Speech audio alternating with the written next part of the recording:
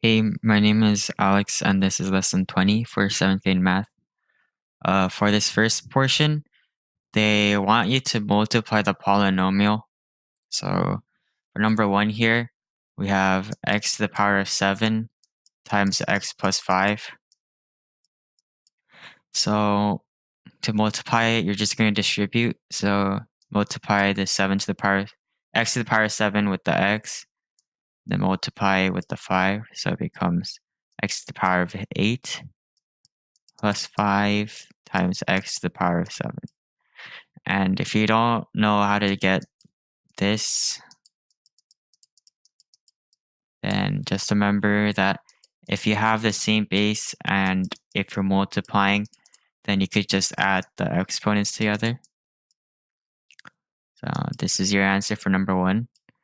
Number 2, we have y squared times x to the power of 6 minus 6y to the power of 3.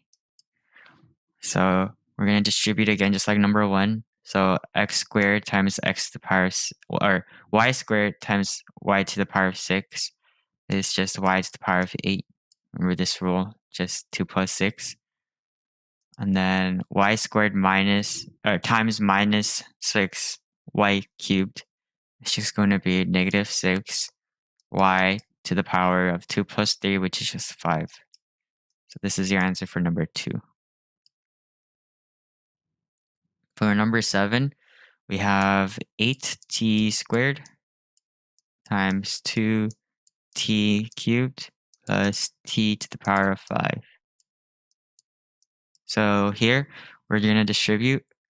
So it's going to be 8t squared times 2t cubed, which is just 16 times t to the power of 2 plus 3, which is just 5.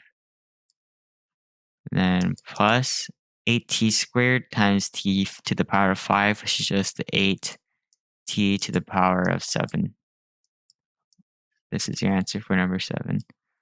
Number 8, we have 2a times 5a to the power of 4 minus a to the power of 5 plus 4a.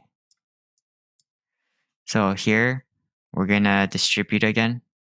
So it becomes 2a times 5 times a to the power of 4, which is just 10 times a to the power of 5. Then you're going to multiply 2a with negative a to the power of 5, which is just negative 2a to the power of 6.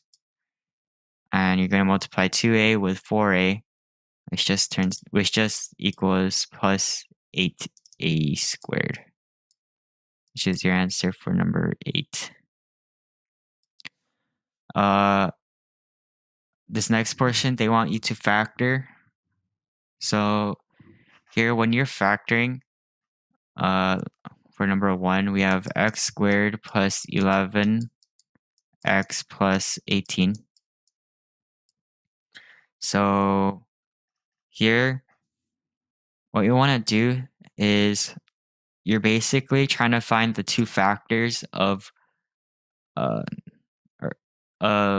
this number right here, the constant, which add up to this coefficient. So basically, the factors of C that add up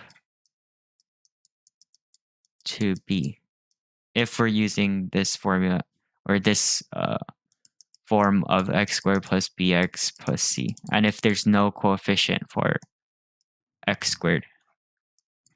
So number 1, factors of 18 would be 18 and 1, 9 and 2, and 3 and 6. So if we look, the 2 that add up to 11 is 9 and 2 right here. So it's going to be x plus 9 and x plus 2. And it's going to be pluses because both of these are positive. So you know this whole thing is just going to be positive. Number 2, we have x squared plus 3x plus 2. And just like the previous problem, we find the factors of 2, which are just 2 and 1. So it's nice and simple, just x plus 2 times x plus 1 for number 2. Number 7, we have x squared minus 4x plus 3. So the factors of 3 are going to be 3 and 1, except this time we have to make it add up to a negative number. And if we have a positive 3, then you know that in order to multiply into a positive number but add up to negative numbers, negative number, then both of the factors have to be negative. So here is going to be x minus 3 and x minus 1, because negative 3 times negative 1 is just positive 3. But if you add them together, it's going to be negative 4. Okay. Number 8, we have t squared minus 8t plus 12. And here it's going to be the same thing as number 7. We have to make it multiply into a positive number, but add up to a negative number. So we know that the two factors have to be negative. And the factors of 12 are just 12 and 1 and 6 and 2, 4 and 3. But they all have to be negative. And the one that adds up to negative 8 will be negative 6 and negative 2. So it's going to be t minus 6 times t minus 2 for your answer. Number 15, we're supposed to solve for the variable q. And to do that, we have to make it equal 0. So we have q times q plus 19. And we move the negative 34 over, so it becomes plus 34 equals 0. And we distribute this to make it a nice polynomial or trinomial. So it becomes q squared plus 19q plus 34 equals 0. And your factors of 34 are going to be 34 and 1 and 17 and 2. And 17 and 2 add up to 19, so it's going to be q plus 17 times q plus 2 equals 0. And you can set both of these each equal to 0 to solve. And q plus 17 equals 0, q equals negative 17, and q plus 2 equals 0, q equals negative 2. So your answer is going to be q equals negative 17 and q equals negative 2. Number 16, we have x squared plus 6x minus 72. So here, we know that it's going to multiply into a negative number, but add up into a positive number. So only one of the factors has to be negative. And the factors of 72 are 72 and 1. 72 and negative 1. 36 and 2. 36 and negative 2. Negative 24 and 3. 24 and negative 3. Negative 18 and 4. And 18 and negative 4.